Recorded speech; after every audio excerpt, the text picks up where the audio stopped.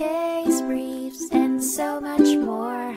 LSData's got what you're looking for. In an eminent domain case, the Florida District Court of Appeal ruled that a pizza restaurant and delivery business, LNW Pizza, had a real interest in the property taken, despite the lease agreement referring to their use of the common areas and parking lot as a license. The legal battle began when the Florida Department of Transportation, DOT, sought to acquire a portion of the property owned by MH New Investments, LLC, for a drainage easement, where LNW Pizza had been operating for many years under a long-term lease. The DOT argued that LNW only had a license to use the property and not an interest in it, which prompted the trial court to dismiss the business's damages claim. However, LNW insisted that they had a non-exclusive easement to use the common areas and parking lot.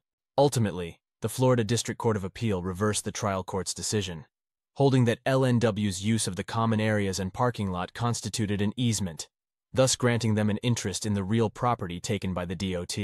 Consequently, LNW's business damages claim was allowed to proceed. Case briefs, and so much more.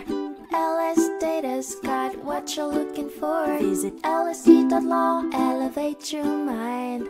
Leave the stress of class.